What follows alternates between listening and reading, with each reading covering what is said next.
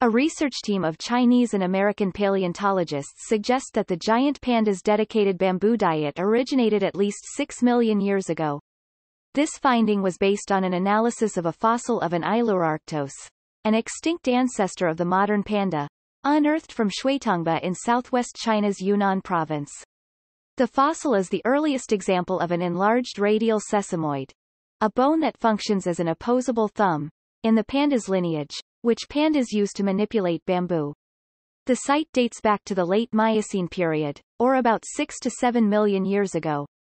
The results have been published in Science Reports, an influential academic journal.